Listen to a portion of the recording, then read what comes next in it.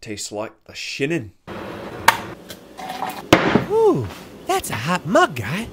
Hi guys, this is my review for Dr. Sleep, the next movie directed by Mike Flanagan, who has proven himself to be one of the best horror film directors in the business right now, and especially when these films have child actors.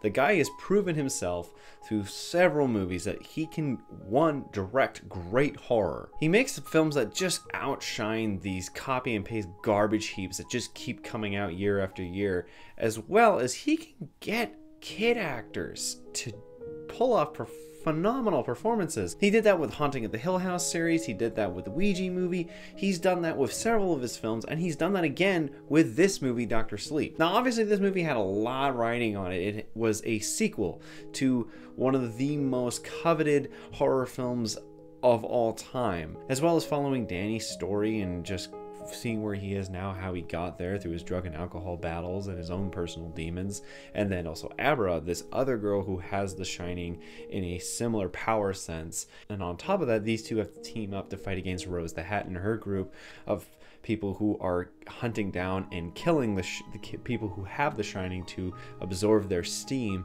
and basically kind of be immortal, sort of. There's a lot in this movie, and it's why it's 2 hours and 30 minutes long, and you definitely feel that. You definitely feel that length, especially in the first quarter, I would say.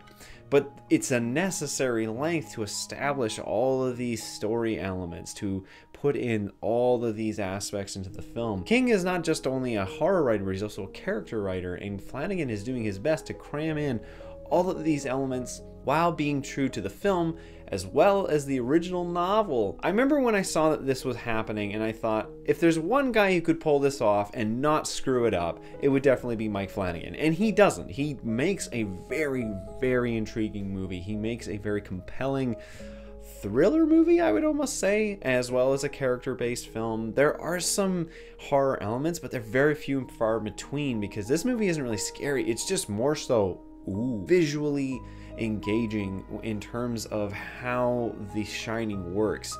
He's able to pull you into these worlds of how these characters are able to find each other, how they're able to use their powers, and he does it in a way that really, really interests you. It takes time.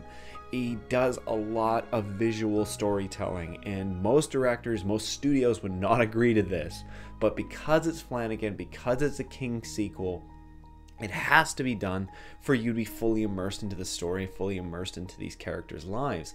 And while it does take time for stuff to happen, it helps put you in this world. And again, the kid actors in this, the girl who plays Abra is fantastic. Her and Ewan McGregor have great chemistry, and I love how the two of them work together. And I love also that she's kind of a badass in this movie. She's able to handle her own because she's so powerful, and I loved her conflicts, her confrontations with Rose the Hat several times in the movie. I actually think that there's some elements in this movie that are disturbing, but they're disturbing for different reasons. For instance, they find a kid, and how they get the steam out of him is probably the most horrifying element of the entire movie. And I applaud the filmmakers for keeping this scene in. I believe this movie had an R rating, and I can guarantee you it's for this scene. It is for this scene in particular. I do like that Flanagan kept it in, he kept to it, and he doesn't really pull any punches with it. He shows enough to establish what we're getting. And I think that's what this movie does. It establishes what it's getting, it does what it wants to do, and it does it in a means that's respectful as well as engaging. It just takes a bit of a minute for that punch to hit you because of how the movie is paced. I was comparing it to Blade Runner 2049 because this movie and that film both have very similar, very long run times. They both follow each other in a similar manner in terms of they're going for visual storytelling as well as normal narrative storytelling. But I think that Dr. Sleep just doesn't have as much of a pull.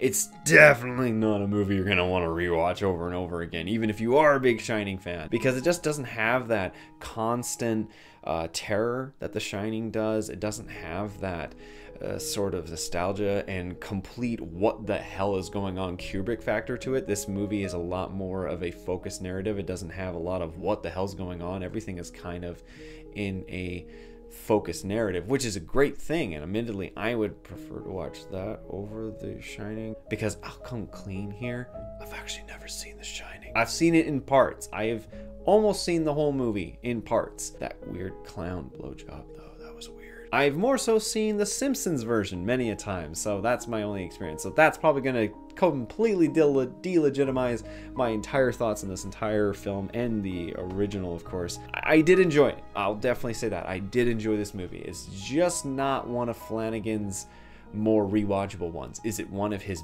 better ones? I would definitely say so. In the end, I'm going to give Dr. Sleep a 5 out of 7. It's a very cool movie.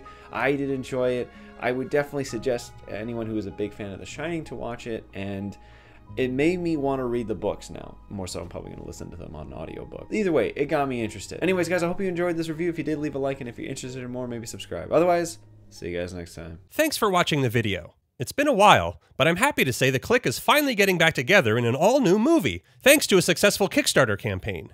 But we are still asking for your support. To see any and all updates about the upcoming Undergrads movie, be sure to check out and like the Bring Back Undergrads Facebook page. And with any luck, we'll see you guys soon.